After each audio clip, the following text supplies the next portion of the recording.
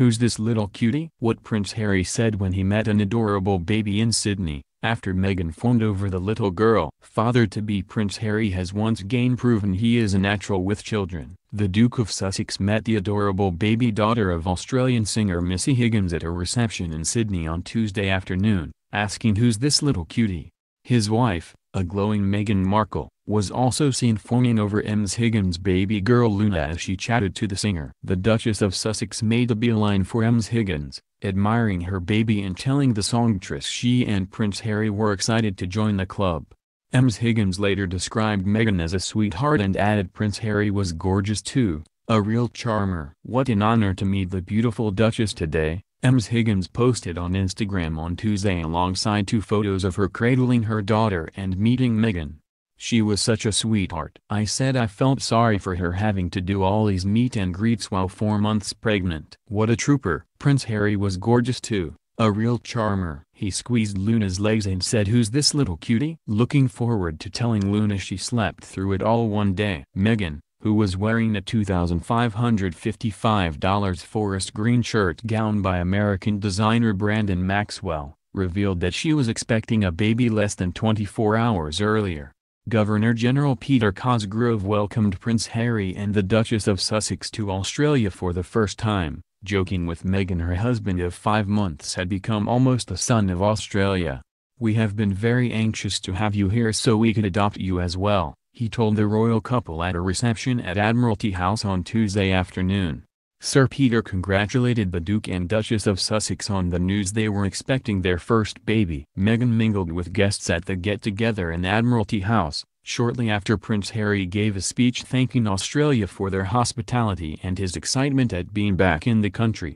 "G'day Your Excellency, ladies and gentlemen, it is obviously great to be back in Australia," he said. "We are delighted to be here, and really impressed to see you serving beer and tea at an afternoon reception, in true Aussie style. You will also notice we had a roof on our boat earlier after last year's downpour and luckily Sydney's sun is shining today. So thank you for organizing the weather. Thank you for the incredibly warm welcome and the chance to meet so many Aussies from all walks of life. And we also genuinely couldn't think of a better place to announce the upcoming baby, be it a boy or a girl. What an exciting time. I've been so happy," Meghan told the crowds on her first Sydney walkabout. Earlier that day, the couple received their first baby gifts as they met with Governor-General Sir Peter Cosgrove, Ugg boots and a stuffed kangaroo with a joey in the pouch.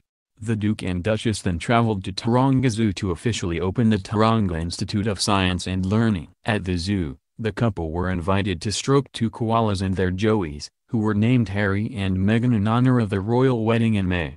The Duchess called the animals so sweet, shyly touching a koala named Ruby who sat sleepily on a lower branch in the small, open enclosure. The Duke was more forthcoming, reaching to pet the koala with the encouragement of keepers, and admiring their healthy coats and quizzing keeper Susie McNamara about their diet and sleeping habits. Shortly before 1 p.m., Harry and Meghan spent more than their scheduled 20 minutes meeting and greeting the incredibly excited locals as royal baby fever reached the city. The Opera House walkabout was the first opportunity for the public to interact with the couple, and to be the first to congratulate them after Kensington Palace announced Meghan's pregnancy on Monday night. Inside the building, Meghan and Harry watched a rehearsal of Spirit 2018 by the Bhangra Dance Theatre, an internationally acclaimed Aboriginal and Torres Strait Islander modern dance company. They entered to the first performance black that portrays the ochre color of the clay that the dancers would normally be painted in.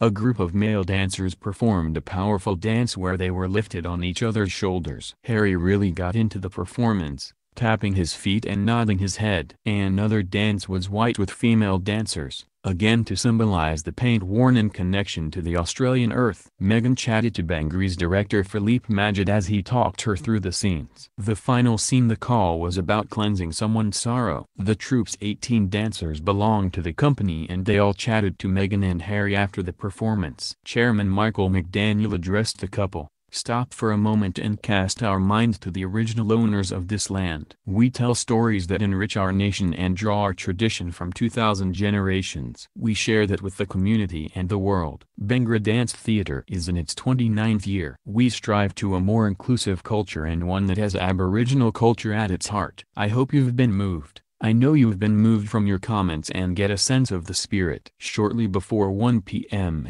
Harry and Meghan spent more than their scheduled 20 minutes meeting and greeting the incredibly excited locals as royal baby fever reached the city. After the short tour, the Duke and Duchess went to unveil a plaque commentating the opening of a research center. Departing, the couple were treated to a ride in a gondola, giving spectacular views over Sydney Harbour and allowing a glimpse of other animal enclosures, including a curious baby elephant, below. After the Duchess changed into flat shoes, they walked the short journey down a ramp and out of the zoo, catching a ferry, made private for the occasion, to the Opera House surrounded by armed security.